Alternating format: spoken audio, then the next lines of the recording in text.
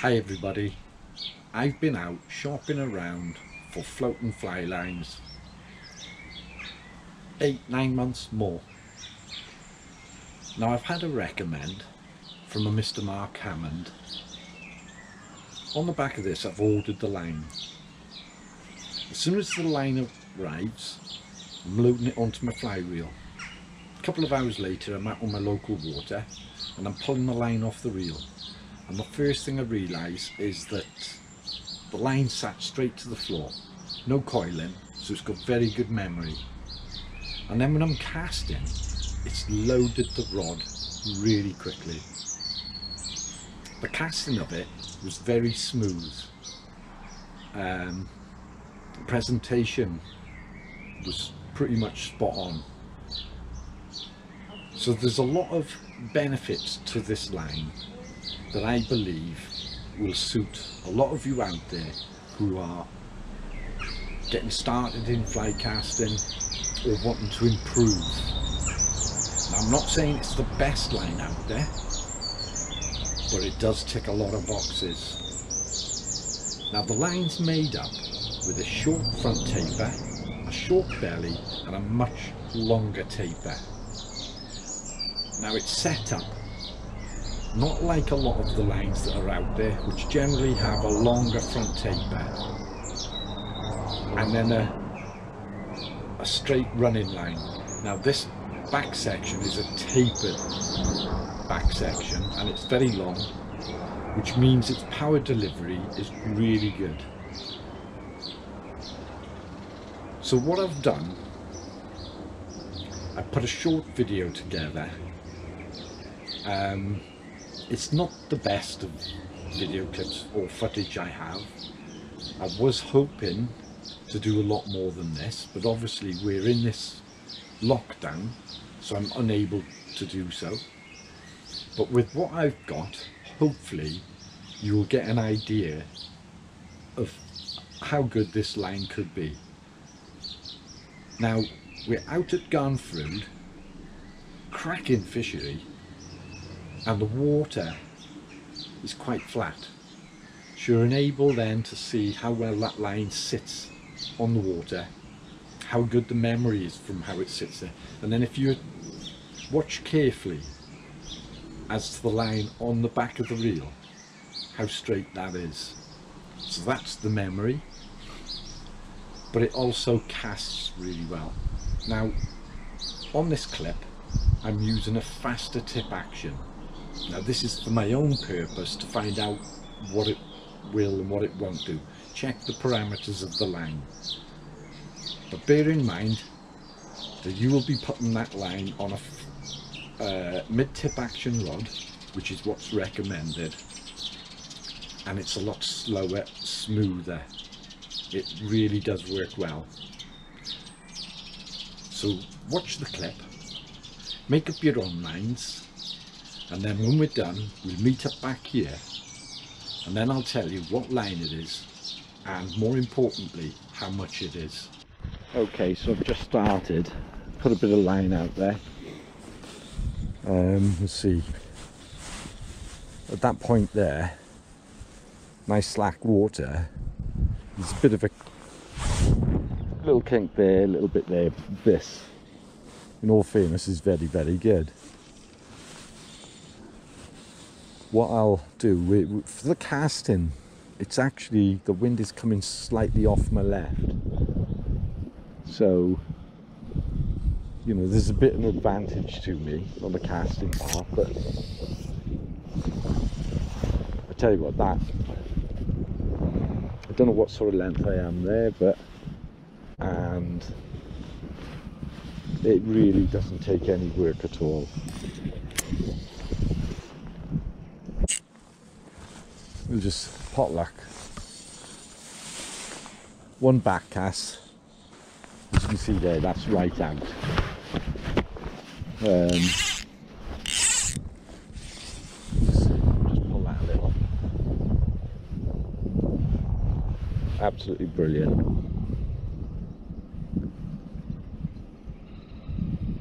You're not going to get much better than that, in all fairness. the line in the hand actually does feel quite nice.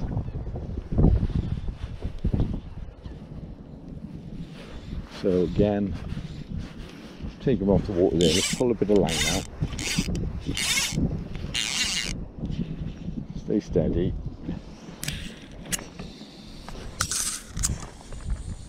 I've got to be honest, on this more of a tip action rod, that line really does work well. There we go, let's see what happens if I put the whole line out and what it does. Okay, we're on to the back in there.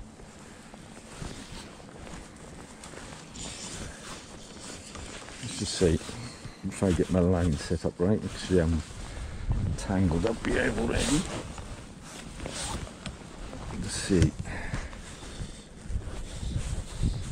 Now then, I don't know about lifting off at distance. Oh, so easy.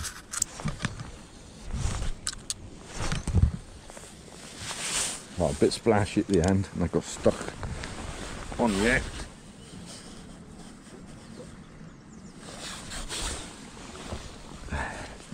Well, I can definitely say, move this over here.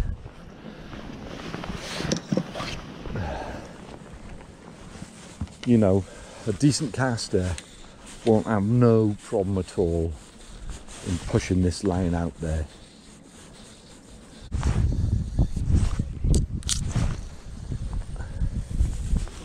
There, that's a nice line really.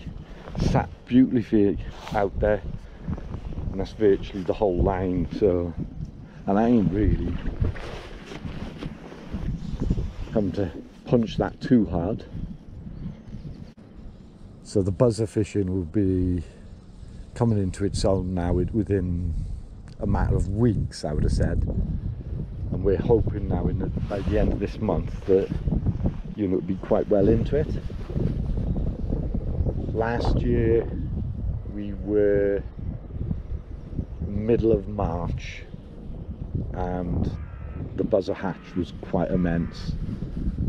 A lot of fish were coming out on the buzzer then, and to me it's the most exciting part of the fishing. For such a small fly that you're presenting, you wouldn't think the fish would hit it so hard. And I think what it is that the fish out there, everything is frantic.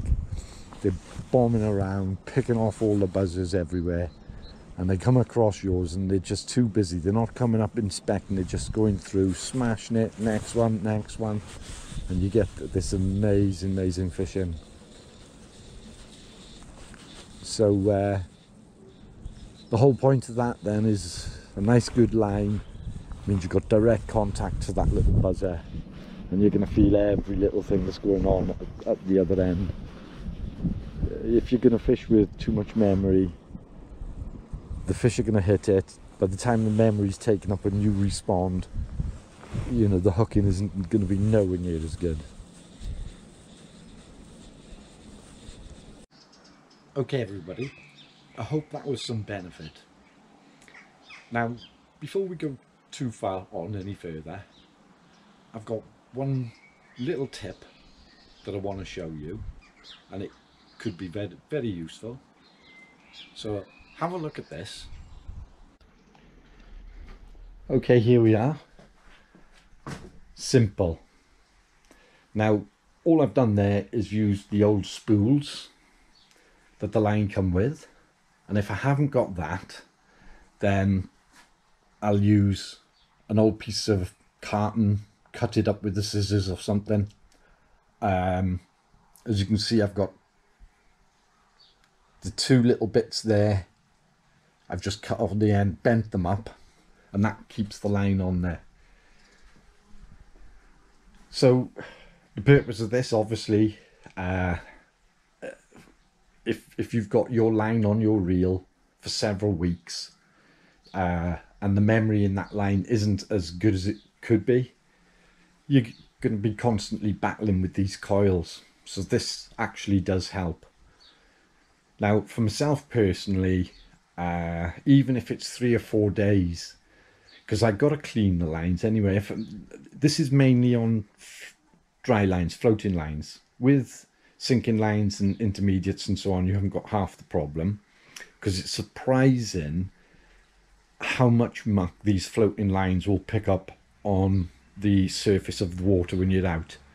And when it's left on there and then you store them for whatever periods of time, it'll cake on, and that is obviously not going to help when you're out casting and fishing on the next trip. So the first thing I do, I go in the summer months particularly, is I'll strip the line off the reel and give it a good wipe, clean it down. And as I've done that, I'll just loop it up, come in here with the reel and hang it on, hang it straight onto there, and that's it. And you know, from that, when I'm ready to go fishing, I come in, I've got my reel ready, set up, I'll just wind it on and off I go. So as I say, it is important. Keep them clean, you know, help with the memory, this does, and it'll obviously enable you to perform better casts, you'll fish better. So hopefully, oh, and one point, never hang directly on that fixing there. You'll end up with a very sharp kink. The bigger this loop is here, the better the whole thing is. So there we are. Hope that is a good or useful tip. But look after your fly lines. Certain of the floating lines, you want to really look after these. I think these lines are overlooked. A lot of people are more concerned with the rods and the reels and so on, but it's the fly line, in my opinion, that is the most important part of your whole setup. You can get away with a lot on rods and reels, you certainly can, but lines, critical. Got to look after them. Okay, for me that works. As I said, I do this all the time. I'll come home from after a fishing trip, give them a good clean, hang them up, put them away. As I say, it doesn't really take long, and it really does help to look after them lines. So everything to one side, I personally think this line, as I say, it's not the best line out there in the world, but it does tick a lot of the boxes, and due to its cost, I think a good starting line. I'd probably use this line quite a bit anyway. Not everything is perfect. One of the downsides has to be that it does have a little bit of stretch. This is no different to a lot of the lines out there. There are one or two lines out there that I know have done a bit more to reduce that stretch, but the only time it makes a big difference is when you got the whole line out. When you're fishing your close range, mid-range, it has no problem. Now, I've hooked plenty of fish on this already. I've had one trip, that was my second trip. I had a previous trip where I was casting the line and putting it into the wind, not a problem. Hooking fish, no problem. But when you are those big distances, is that the hooking of the fish, you just got to be a bit more aggressive. So there we are. Now, what line is this? It's a Barrio. The company is in Scotland, so go online, have a look, check out Barrio lines. The website is simple. I'm hopeless with computers, but I did find this very easy to navigate. Friendly company and services spot on, and the prices start at £28. So have a look at it. For 28 quid I think it's a real bargain. And as I say, if you're out there learning to fly cast, you've got a mid-tip action rod, that loading of the rod so quickly and that back taper spot on, you're gonna love it. So have a look at it. Oh, before I go, I'm gonna have, or hoping to do, when we come out of this mess, is a video on presentation of floating flyline, leaders and tippets. Now, for you guys starting out, this could be very useful. To be honest, for a lot of you who have been out on the water for a while. Now, I know, well, why I'm doing a lot of this, obviously, because I've been requested it a lot, and certainly on the leader section. But when it comes to the presentation of the floating line, I do notice when I'm on the water that I'll just save it for the video. So don't miss out. Subscribe, hit the bell, and hopefully I'll catch you on that water very soon.